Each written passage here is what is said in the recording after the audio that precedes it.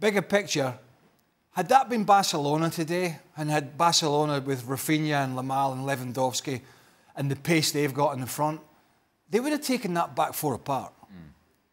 But it was Betis, and so they could make those mistakes, and they could get away with it. And so there's just a lot of work for Ancelotti to do with this side. I think a lot more than even he thought at the start of the season. You know, I think the toughest job Ancelotti's got is figuring out how to get the chemistry right, particularly with the front three. We saw more of the connection though today, didn't we, with Vinny and Mbappe? Well, they tried to connect a lot more today than they have done, and the fact that it's only been 4 games, and the fact that they've not quite got up to speed with each other.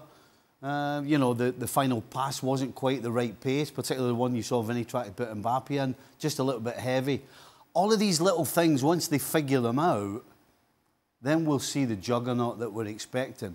But until then, the only important thing is to win and keep yourself at the right place in the table until such times as the chemistry does start working. Because it certainly isn't yet. You talked about all the areas, Craig, where they kind of need to improve. Midfield is something that Luis actually mentioned in the pregame show. Luis, I wonder what you thought about, one, the pass from Fede Valverde, and then beyond that, what the Real Madrid midfield was able to do, especially in that second half, to maybe open things up.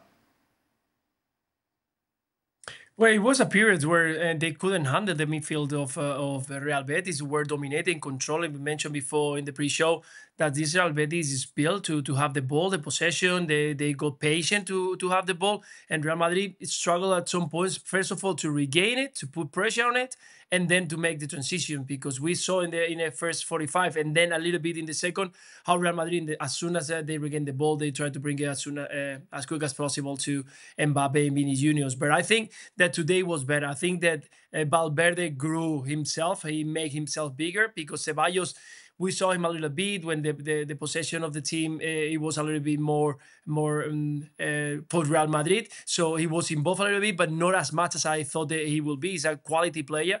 And it was Valverde, the one who I think today stood up and started asking the ball, also in transition in attack, but also in defense. We saw him tracking back a couple of times, and his physical presence, it was very important. So I mean, he was quiet, but he was in the right position. But again, I totally agree with Craig. This is a team that needs to increase the intensity, and you play against Betis, they don't have even a centre forward. They have to play with Ruibal, that is a player who has played as a fullback, as a winger, as every single position on the field, but he's not a striker. If you play against a team that is going to be a more threat, it's going to be more dangerous, you're going to have to be in trouble. Today in the second half, I like it more Real Madrid in the middle of the park.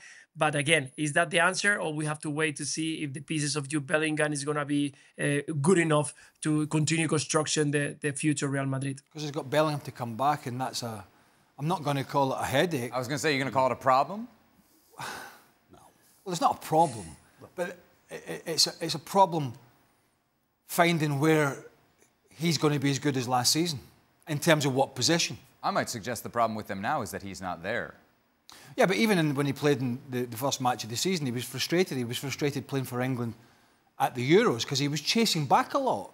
He was chasing back a lot in the game against Mallorca because he was playing on the left of a 3.